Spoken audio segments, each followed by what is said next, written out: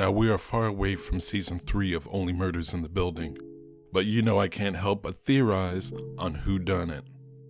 Hi, my name's Dallas, and this is all my favorite things from the screen, and I'm going to tell you who I think killed Ben Glenroy.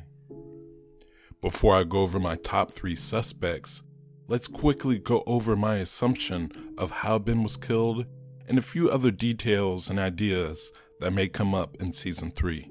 Ben was poisoned. We see blood around his mouth. This was actually hinted at just a few moments earlier when we see a poster with the set of lips bleeding outside of Ben's dressing room. The poster also has the word orchid on it. It could be a hint to the fact that he was poisoned by some type of fruit. Phytologtica americana, also known as American pokeweed, is something commonly found all around areas of the East Coast, including New York City, and it is very poisonous. And though I don't think it was this specific plant, I do believe that Ben was poisoned by ingesting some sort of tea. This is from the multiple teapots that we see laying around the scene.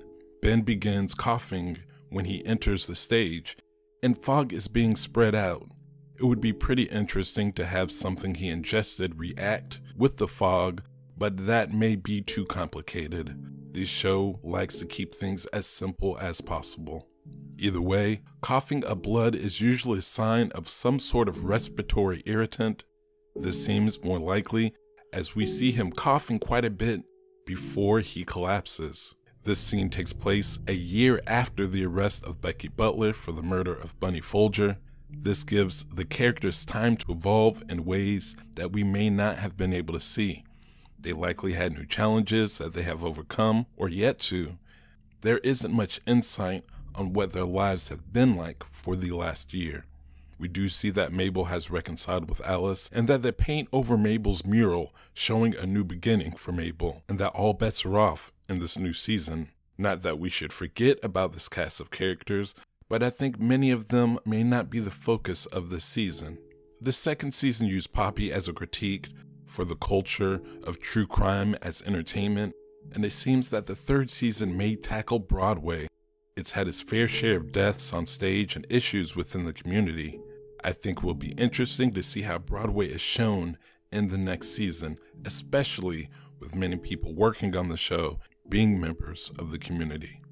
We know that Ben was poisoned, but when was Ben poisoned? I think as the title of the show suggests, the murder has to take place inside of the building.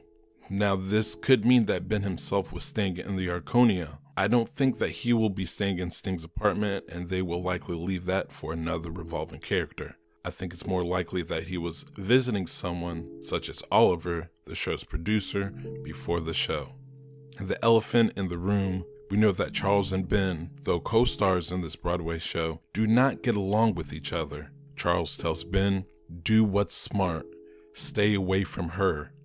And there are only a few hers that we know of that this statement could pertain to.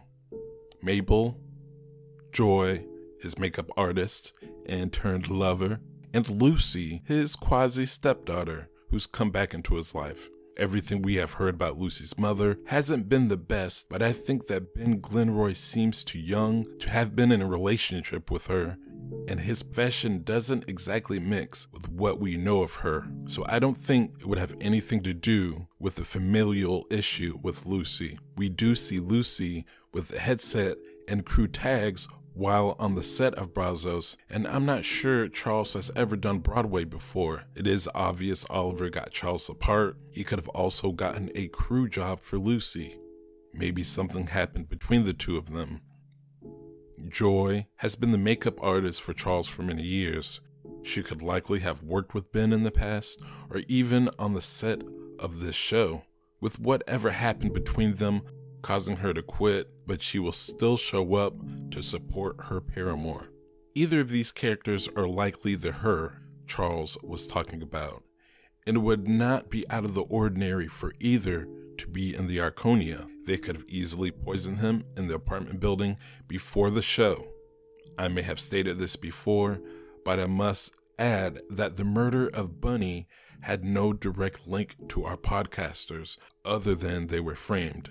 None of their actions had anything to do with the crime. Likewise, Tim Kono's murder had nothing to do with the actions of Mabel or even Teddy and Theodemus. There are still some strange things going on about that case particularly, and Jan. We'll get into that in another video. The thing is, what seems like important information to the killings, black market jewelry theft, the paintings of Charles' father's balls, and I'm guessing whatever Ben did to her, whomever she may be, is another great storyline, but ultimately a red herring to throw us off and likely will not have any direct link to the crime. That means we are looking for someone else. Someone who may have some unseen ties to Ben Glenroy. Women have been the killers in the first 2 seasons. I would think that they may try to change things and have a male as a killer for the 3rd season. Now I've got 2 candidates. My first is our favorite resident's new boyfriend, Jonathan. Jonathan works in the theater scene in New York. He is currently a hyena in the production of The Lion King. Though he seems a little younger than Ben, it's likely that Jonathan at least knows who Ben is, and it's possible that their paths may have crossed. Maybe it wasn't on good terms. Howard could have done something to get back at him for actions that Ben has done to Jonathan in the past. Maybe he stunted his career. The possibilities are endless in that fashion. There is another person who has definitely heard of Ben Glenroy and may have worked with him in the past, and that is Teddy Demas. Teddy was a staple in Broadway. With a big name like Ben Glenroy, the two have likely crossed paths and may even work together in the past. Though Teddy didn't kill Tim Kono and was awaiting trial for other charges, a year has passed. A man of such means likely has a great lawyer, and I can see him getting off easy for his crimes. If he and his son are out of jail for whatever reason, I think Teddy likely has the biggest ties to Ben Glenroy and for some reason decided he had to do him in. But what do you guys think? Did Teddy kill Ben? Was it Jonathan? Who do you guys think killed Ben Glenroy? Let's discuss. My name is Dallas. Thank you for watching, and I'll catch you on the roof.